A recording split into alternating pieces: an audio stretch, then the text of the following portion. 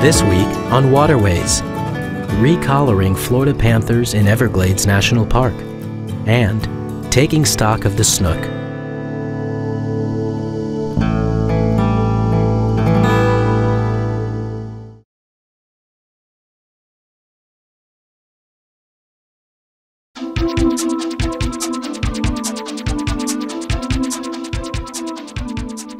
Hiding in the wilderness of southern Florida is the largest endangered carnivore in the eastern United States, the Florida Panther. This elusive and beautiful animal is rarely seen in public. For scientists to catch and tag one in Everglades National Park is a major operation that requires a team of people, dogs, climbing gear, an airplane, even a helicopter. The best way that we've found to capture these animals is by use of trained dogs. And that's been the most efficient and, quite honestly, the safest way to do it. And so we have, using the state's capture team, they have a professional lion hunter, a houndsman, on contract. And he has trained lion dogs. And what we do is we hunt for the animals. In Everglades National Park, resource managers have placed radio collars on panthers in order to track their movements.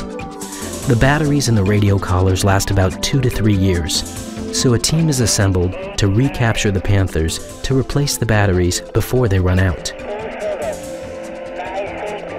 If the batteries are not replaced in time, the collar will stop sending a tracking signal, making it infinitely more difficult for researchers to find that particular panther again.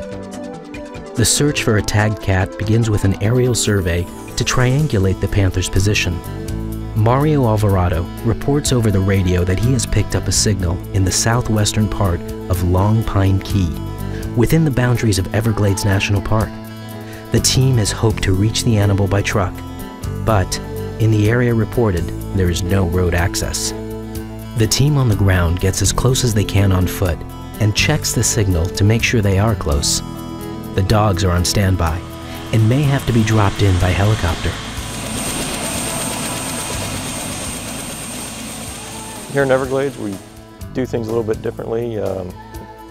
For example, this morning we're going after a recaller, and the cat's in a place you can't access any other way except by helicopter. So all this stuff needs to be shuttled out there, and it's going to require, helicopters can only carry a certain amount of weight to be safe. So we have to, weigh the gear and the people and make sure that everything is, adjusted accordingly so that we're not overloading the helicopter. Panther tracks are visible on the muddy ground.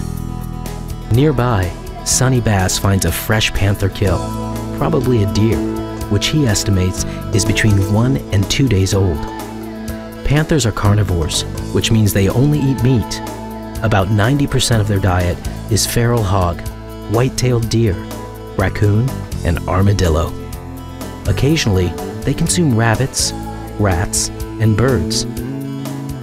And on rare occasions, they will eat small alligators.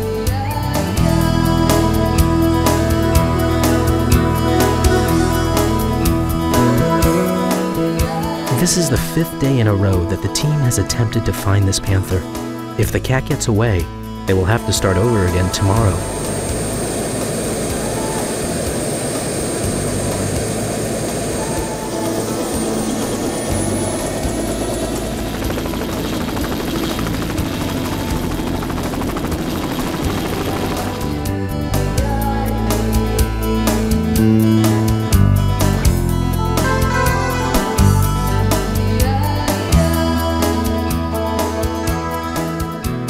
When the dogs find the panther, the chase can last about 5 to 10 minutes. Eventually, the panther will seek safety by climbing a tree. Once the cat is treed, it is shot with a tranquilizer. The capture went fairly smoothly. The dogs trailed it through a hammock, and we believe it's got a kill over there. Trailed it a short distance and jumped it, went up a tree, tallest tree in the hammock, but it was very small to begin with, probably 15 feet in the air maybe. And then when it was darted, it jumped out of the tree and then ran to the next one, and then went up a cypress tree in the same hammock, didn't go far. And then as the drug took effect, it fell out of the tree and we caught it in the net. And it's on the ground and it's being worked up. The Florida panther is one of more than 20 subspecies of cougar. The Florida panther is the same subspecies as other cougars from around the United States, like the California cougar, sometimes called a mountain lion, as well as the Costa Rican puma.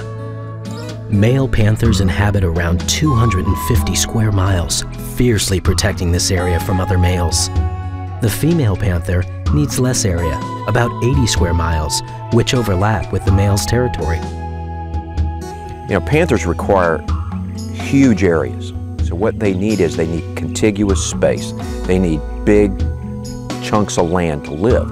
And quite honestly, that's why the panther still exists in South Florida, and it doesn't exist documented anywhere else in the East. And the reason is that both the Everglades and Big Cypress and some of the surrounding areas like that represent what's left of that wilderness in the East. That's why panthers still live here. Once a panther ranged throughout Florida, as well as throughout much of the southeastern United States. Early settlers considered them a threat to humans and livestock, so they were hunted almost to extinction.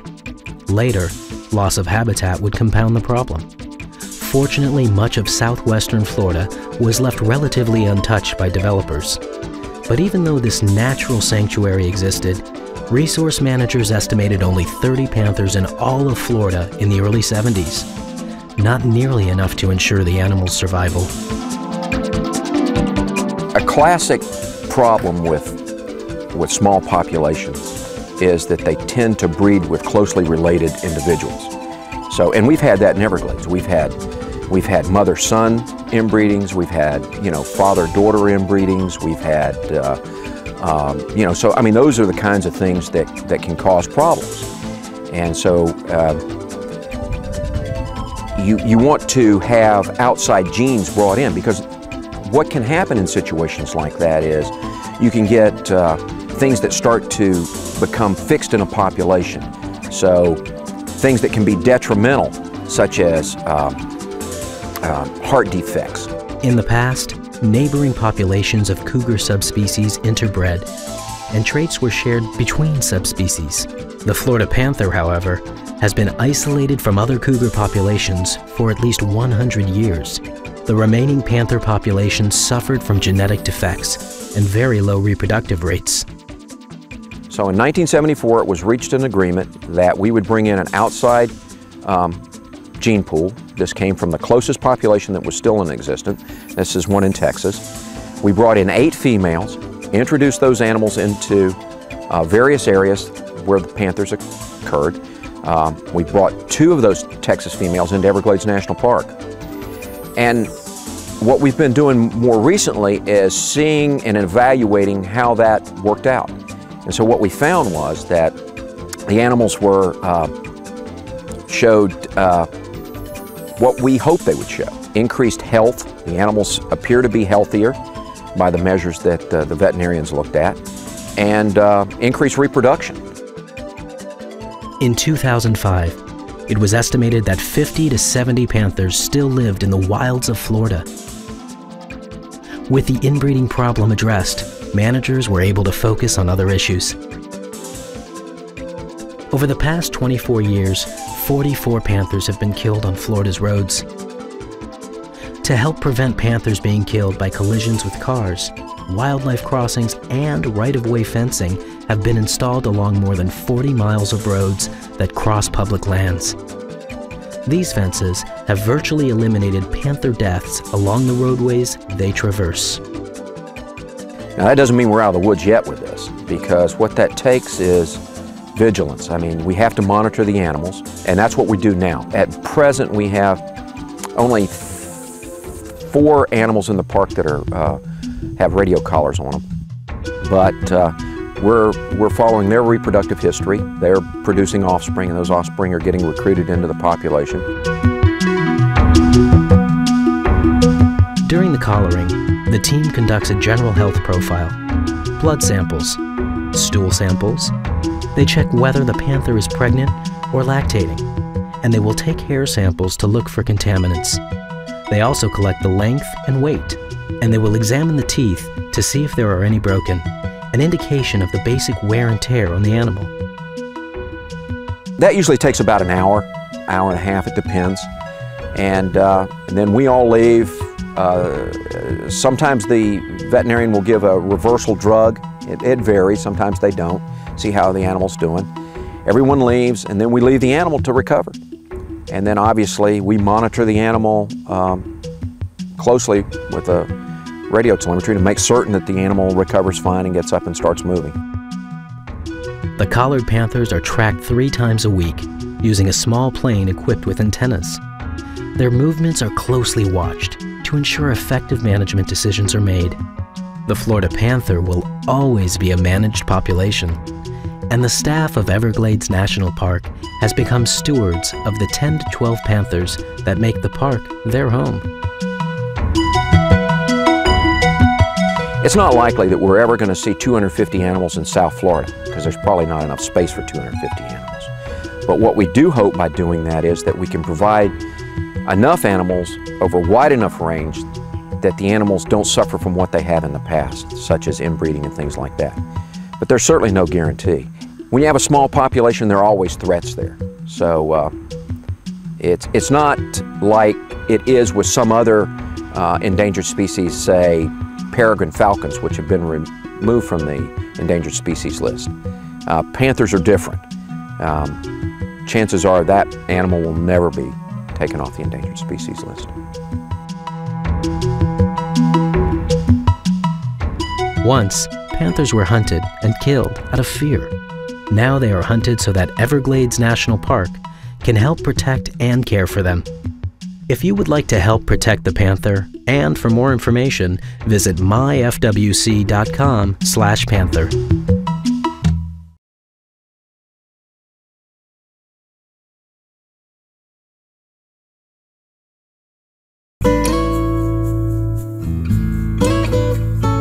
Sometimes, the best way to study a fishery, the best way to figure out what's going on, the best way to measure management effectiveness is to tap into the local knowledge of an area in question. For fish population estimates, the people who may notice change first may be the fishermen trying to catch the species. There's one right there, you see him?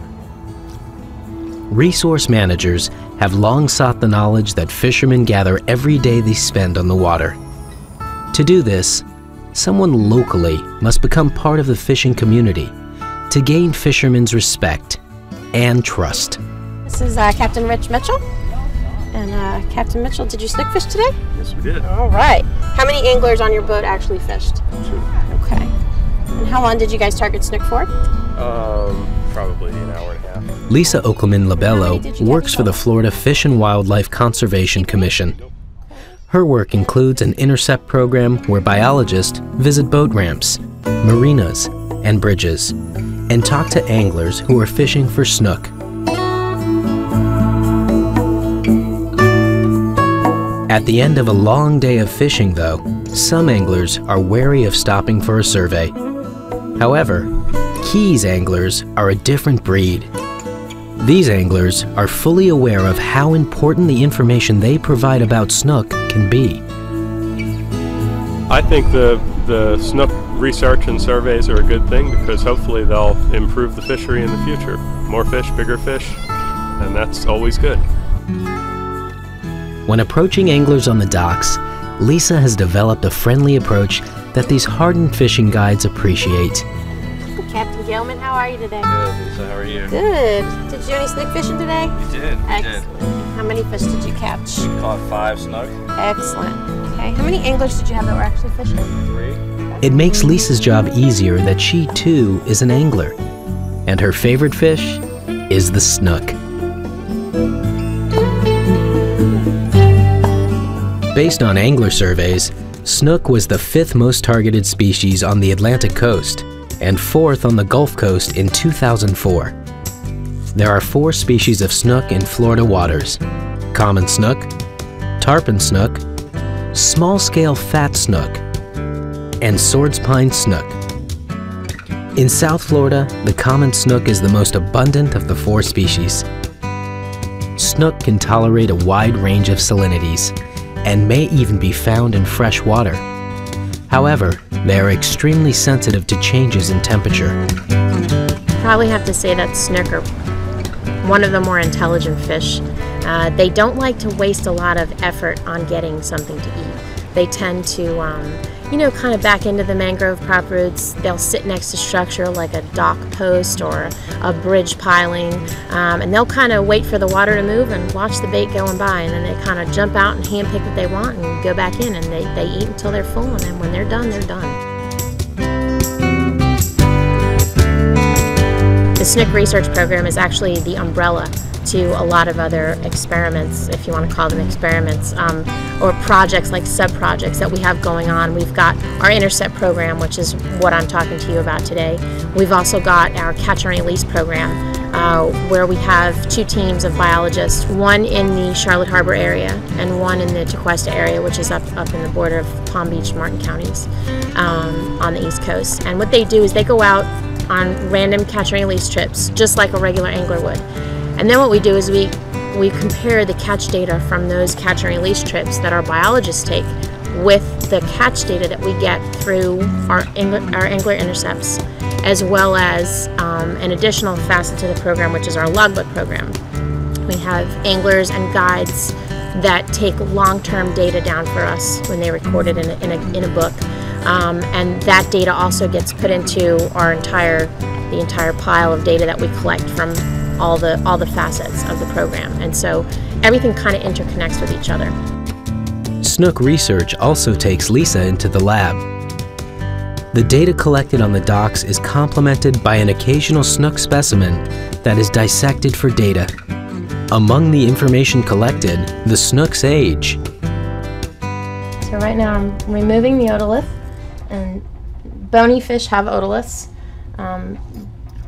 They are meant for picking up vibrations, just like our ear bones. Each fish has 3 on each side. This is the major one. The other 2 are much smaller. Once they are removed, they're cleaned and dried, and they are mounted on a slide after they've been sectioned.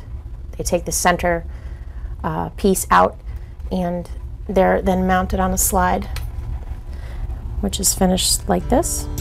Much like the rings on a tree, the otolith, or ear bone of the snook, has lines for each year of the snook's life. Comparing the length of the snook with its age is an indication of how well the ecosystem is supporting snook. Snook scientists can also test the chemical composition of the otolith and determine where the snook have lived. The oldest recorded snook in Florida was 21 years old. Snook are all born male, and between the ages of 2 and 7, approximately 50% turn to female. This is called predantric hermaphrodism. Snook was declared a species of special concern in 1982. The Florida Fish and Wildlife Conservation Commission enforces a slot size on snook. You cannot keep any snook that are less than 26 inches in total length, and you can't keep any snook that are greater than 34 inches in total length. The snook slot is considered a close-ended slot, meaning there is a minimum and a maximum size for the allowed catch, versus many fisheries that have only a minimum. In addition to a slot, there is a bag limit on how many snook you can keep, and there is a summer and short winter closed season. All 3 of these management tools are helping to ensure a future for the snook fishery. So stop. There you go. Now you got a snook. Now you got a snook. Nice. Bite them out of those bushes, Lisa. There you go. Just rock the pole and just keep pulling. There you go. That's it. Boy, they want to go to the branches, don't they? Yep.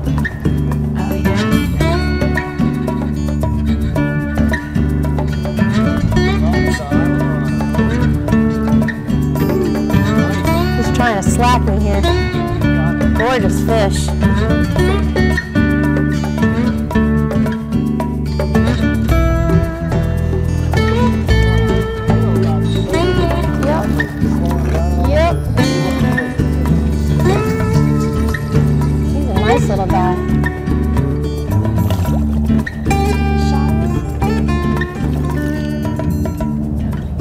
Don't like to keep them out of the water too long. You want to keep them in the water as much as possible. Anytime you're doing catch and release fishing, the least amount of time out of the water is the best possible thing for the fish. This guy's almost ready to go.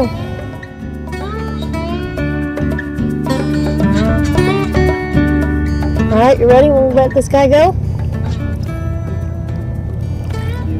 The life history part is the key to knowing, what you do next. In other words, what your next management decision is. And I think the biggest impacts were cutting the bag limit on the Gulf Coast down to 1, pulling the slot up to 26, and closing it at 34. In other words, not allowing any trophy fish anymore. Those trophy fish, I think, saving those fish was probably the best thing that we did. And now we're seeing an increase in catch and release of the larger fish that are out of the slot.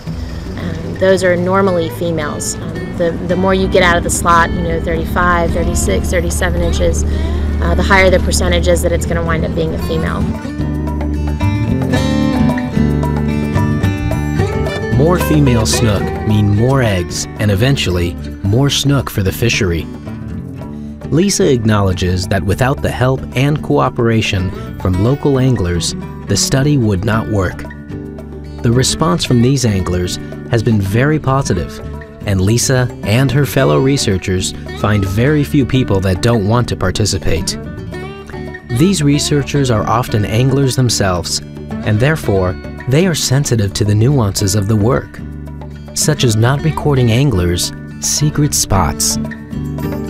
If you want to help the program, you can either donate your catch data. You can get in touch with any one of the regional biologists, and they're all listed in the website. You can email catch data from 1 day. You can email catch data from 3 weeks. You can do a log book. You can do just sheets of paper if you want to write your catch on there. It's all. I don't turn anybody away. If I have one guy that fishes 1 time a year for snook and he wants to donate his catch data to me, that's perfect.